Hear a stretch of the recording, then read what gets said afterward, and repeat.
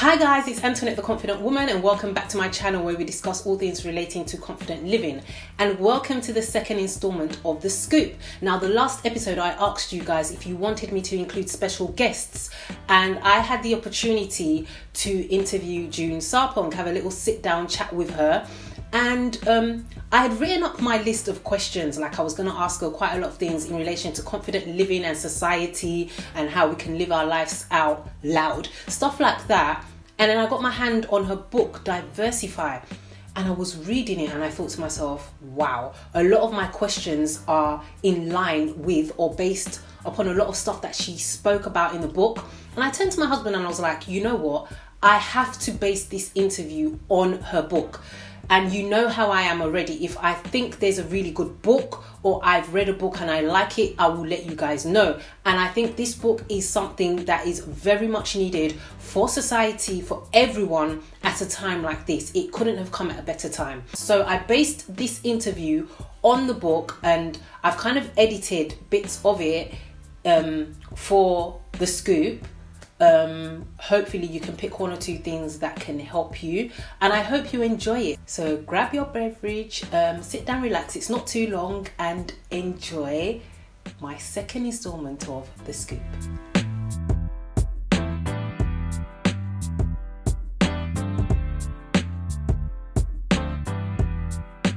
Hi guys, it's Antoinette and welcome back to another segment of The Scoop, and today I have a very special guest, broadcaster, presenter and author June Sarpong, and I'm going to be talking about a couple of issues relating to society today. She's written a book, Diversify, which I feel that you all have to get your hands on. It's a very well written book and it's amazing. In simple terms, it's amazing. So, June, welcome. Thank you so much for taking time out of your busy schedule for this. Thank you for having me. Your book, but yeah, I'm just going to go straight into it and ask you a couple of questions linked to your book. Okay. I'm loving that we both got the curls. By I the know, way. right? And Look we at this. Plan this. Darling. Yes.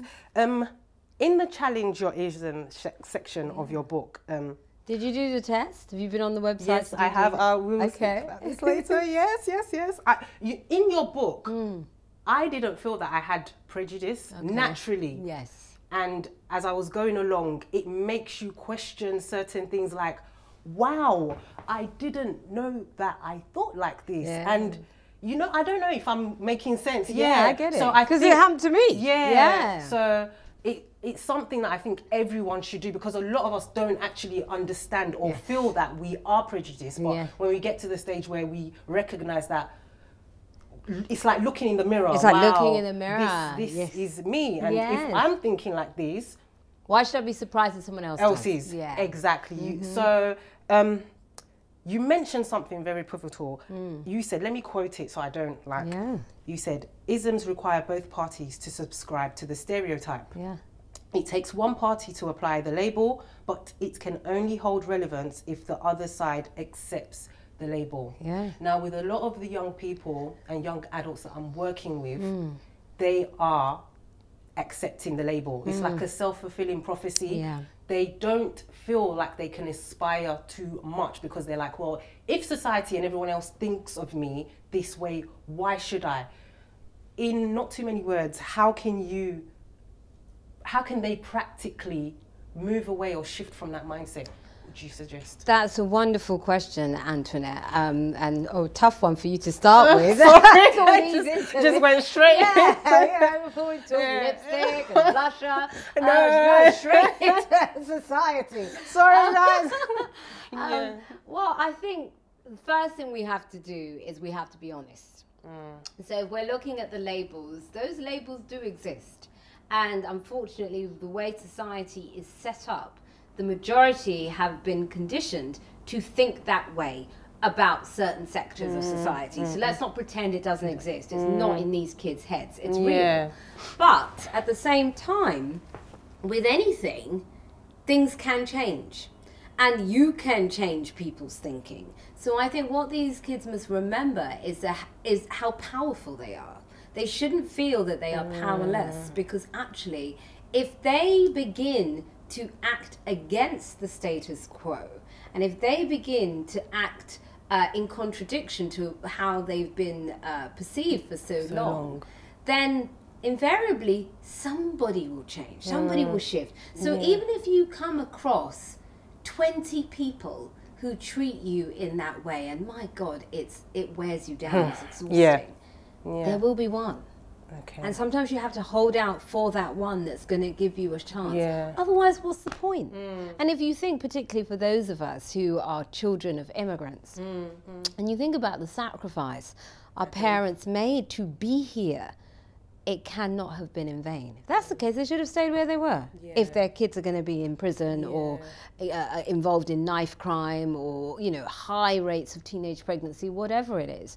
And so to me, I think it's really important that we raise the aspiration of our young people, but we also prepare them for the reality of what they'll be coming up against. Okay, moving on that, what inspires you and what pushes you? So when you come across an obstacle, i.e. that, what kind of pushes you personally to like look past that?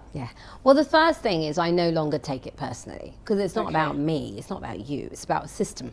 And it's about whatever form of discrimination you come up against, what you represent to that system.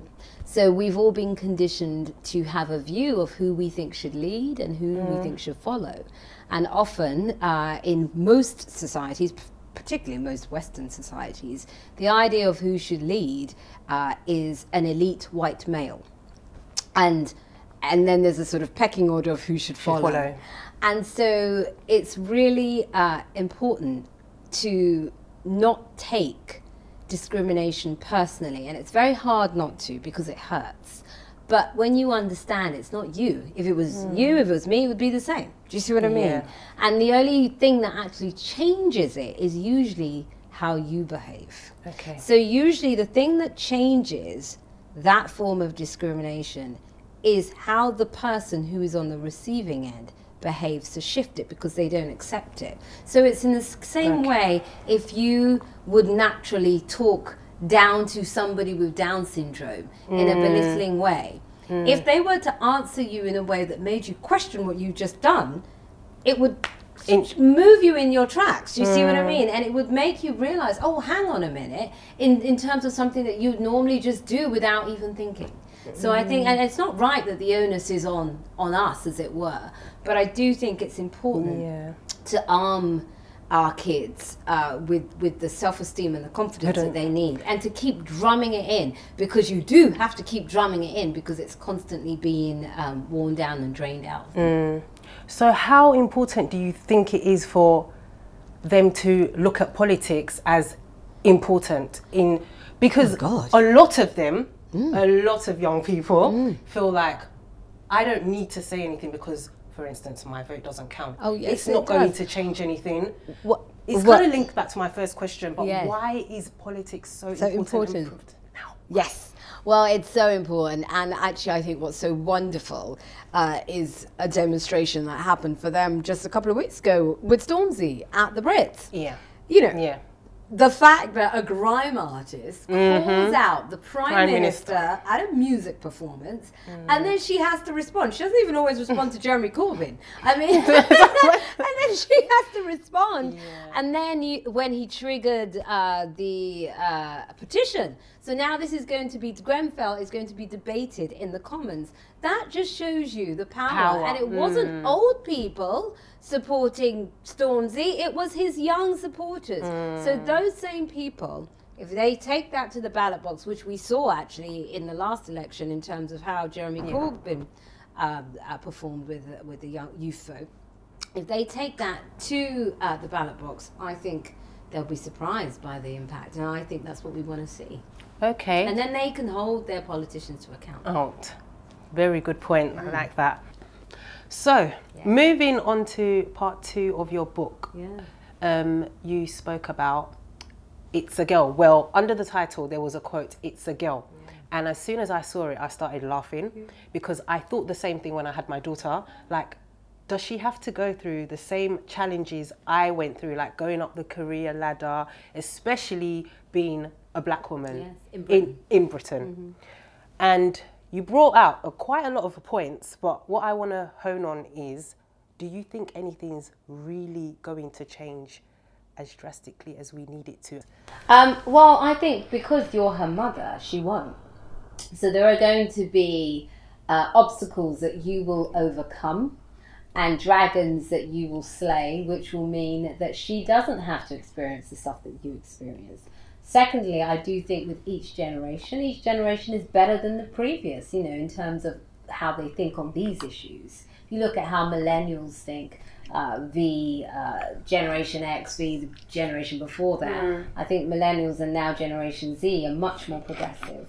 So definitely things will be easier for your daughter, but there's still a long way to go. But on the front of equality, looking at equality, yeah, and especially in the system that we have set up, yeah, do you think? Yeah, because it's still moving in the right direction. So if you look at how things were for the previous generation, and if you look at the fact that we're having these conversations around Me Too, Time's Up, the pay gap, things that people wouldn't even discuss before. Okay. And now being brought to the forefront. So I think definitely it will be better. So in summary, do you think these discussions are helpful? Yeah, I think they're helpful, and I think they are so important.